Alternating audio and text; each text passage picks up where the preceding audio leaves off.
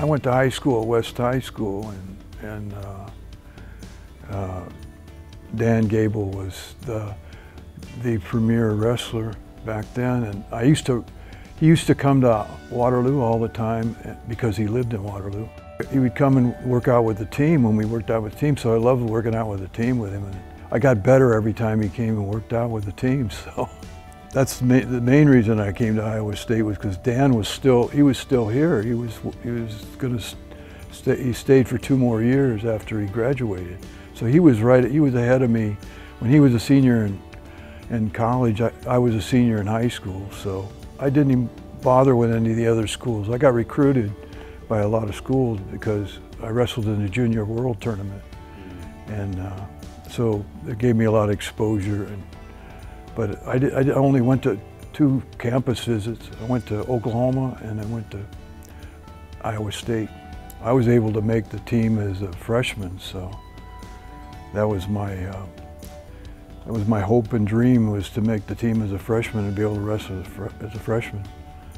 So the thing I really loved about it more than anything is back then people didn't travel that as much as they do now. I mean, and you got to travel. We got to travel. We got a West Coast trip and we got an East Coast trip. So I went 2 East Coast trips and 2 West Coast trips. So I got to see a lot of the country. I think the biggest memories was probably the Oklahoma State memories.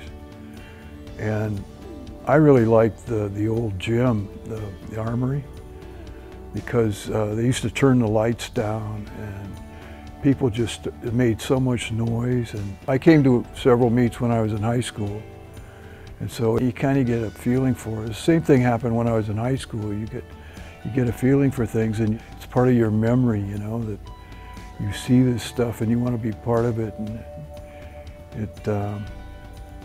but I think the biggest meets were the Oklahoma State, Oklahoma State.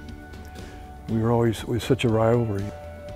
I mean, they had a number of champions on their team, and we actually beat them in Norman my freshman year, when they had the #1 team in the country. So they were in shock, you know. What really helps is that you have a lot of really good people with you. Like I wrestled with Ben Peterson. My sophomore year, I worked out with Ben Peterson, John Peterson, and Dan Gable, and they all ended up being Olympic champions. And that was my sophomore year, and I just kind of, my season, it was so kind of easy for me, because the wrestling room was what was hard. You know, when you got a really competitive wrestling room, the meets are easy. You know, it's like, wow, this is easy, man, compared to what I have to go through every day, you know. So, you know, I mean, it really helps that you got a good group of guys around you. I was lucky that I had a great group. And I have to include Al Nason too. He was very competitive too. And then Keith Abens was good. I worked out with him, I worked out with Al. So it really helped that you had really good people around you. Well, it's something for my kids and my grandkids, I guess. Not so much for me.